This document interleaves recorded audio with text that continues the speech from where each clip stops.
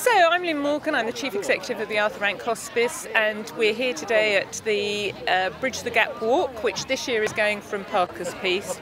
Fantastic sunny day. We're looking forward to a really good turnout of supporters and walkers. This event is very important for us because it raises lots of money for end-of-life care.